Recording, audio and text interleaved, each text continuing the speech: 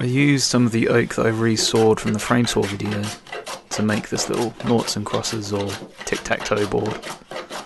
So I basically just started using my smoothing plane to smooth it down and make it nice and flat and square, or at least as square as I could.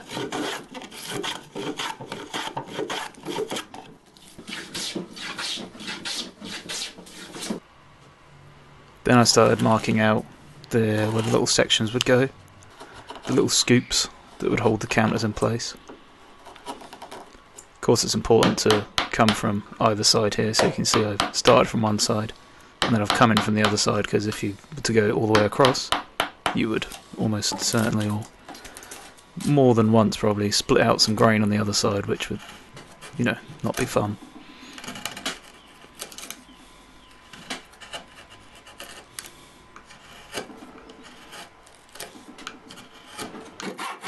And I cut up some little counters. I was going to cut the actual shapes of the noughts and crosses out in walnut, which I did actually try with my fret saw, but they didn't turn out the way I wanted them to. So I went with the counters, which was my original plan anyway, but at least I tried the other way. I probably could have made them better if I tried for a longer amount of time, but I just kind of wanted to get this one done in the way that I designed in the first place.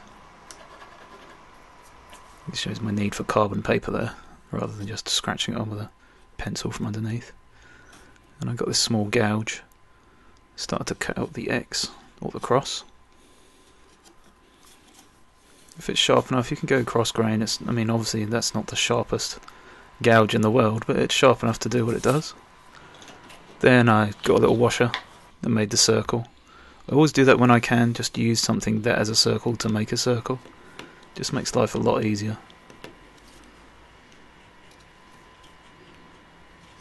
Just cutting the way I cut all circles out, usually, which is to take the inside out, take the outside out, and kind of do a V cut, so they meet down in the middle. You can kind of see the V shape there, sort of a valley.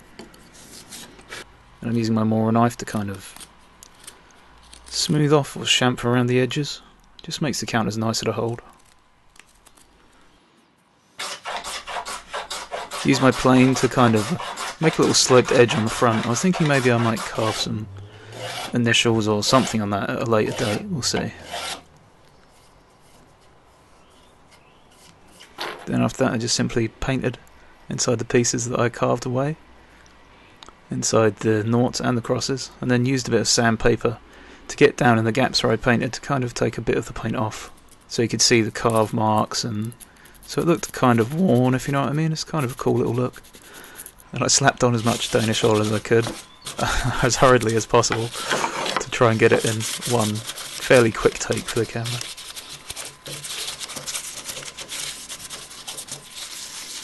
And all in all, it was a really fun build. I enjoyed it very much.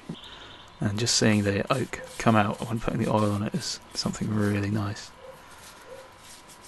And I really hope you enjoyed that. I did it all on Twitch, twitch.tv/TimberNew, if you feel like coming along for a live stream one day. Thanks a lot for watching. Hopefully I'll catch you next time.